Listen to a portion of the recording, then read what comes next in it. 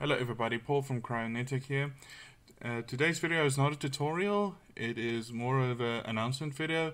One of the models that I created in the previous tutorial, you might recall the crate model, which we baked normal maps for and everything. If you haven't seen that video, check the link in the description at the top right.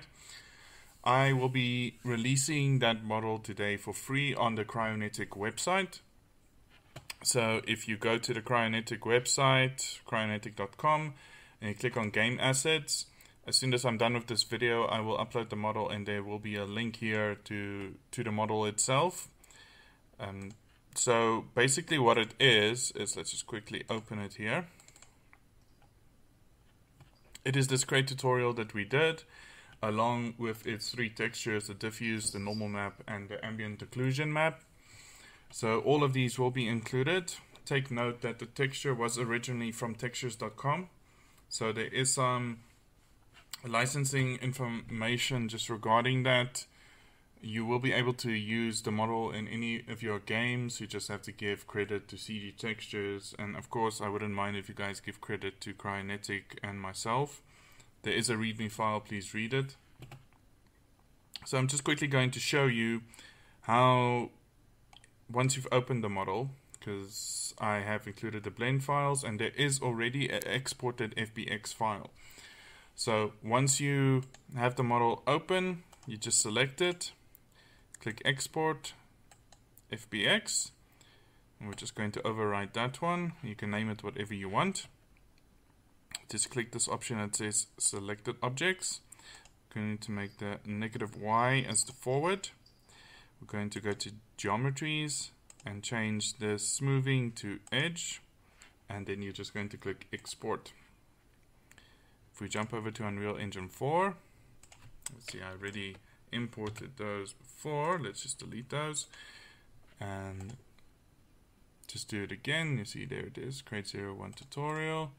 Open that. We're going to leave all these options as is. We're not going to change anything. We're just going to click import.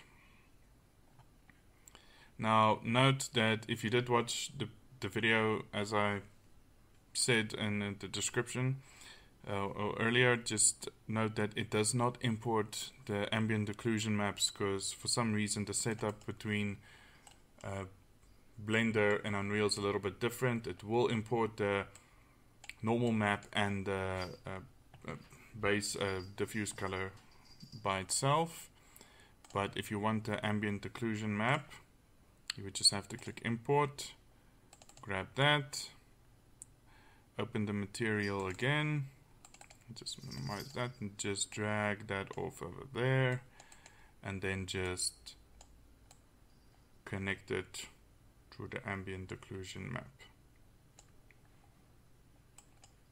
Apply and save, and then you can just drag the crate into your game world. And there we go. So this I'm releasing for free. You guys feel free to use it on any of your projects. As I say, just keep a note of textures.com's licensing, but generally it is very lenient if you want to do video games or things like that. You just can't resell this model as your own work. So if you guys like this, I will create more models. I will upload them. They will also be free. Please support cryonetic.com, or more so actually support our YouTube page. If you support our YouTube page, it would make content like this possible, and I would be able to do a lot more, even maybe release something weekly and eventually maybe even every second or third day. So please support us once again. For those of you who do support us, I thank you very much. So have fun. Use the model as you want, and then I will see all of you in the next video. Thank you very much once again for watching.